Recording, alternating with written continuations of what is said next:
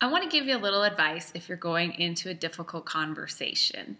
And a few years ago, a wonderful mentor of mine shared a suggestion with me that has really changed how I approach any difficult conversation. And she said, "Honey, the person who speaks first always loses." And that just took so much pressure off of me when I realized that if I'm going into a difficult conversation, it is not about having all the answers, having my script perfect for what I'm going to say or how I'm going to handle it. It's a reminder for me to listen and to let the other person talk, because sometimes we go into a conversation thinking we know how the other person feels or what the other person wants.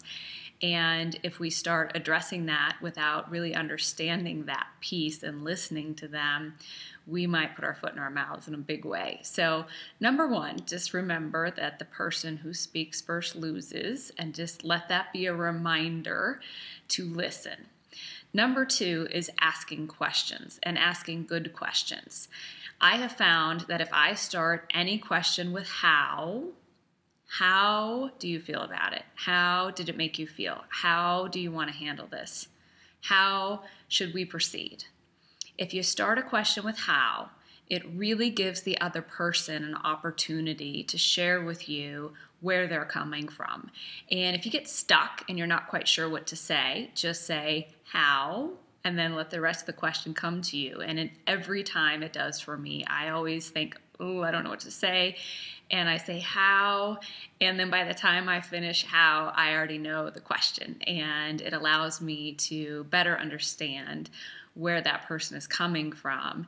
And the third thing is to just keep your heart open. If you can spend a few minutes before you go into a difficult conversation and just get yourself centered, take a couple of deep breaths and really feel that light and love coming into your heart and surrounding your whole body, and just ask for the highest and best good for everyone involved in the situation, whether it's one person that you're meeting with and yourself, or if there's multiple people that are affected by the difficult conversation.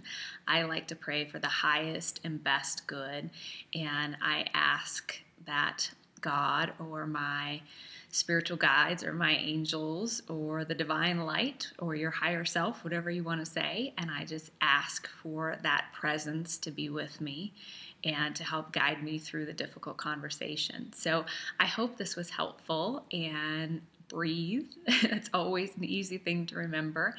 And as you go into this conversation, just remember that you are loved, and the person that you are going into this difficult conversation with, they are also loved. And from that place, we can really achieve anything together if we come together in love, even though we may not agree. So I hope this is helpful. Have a great day.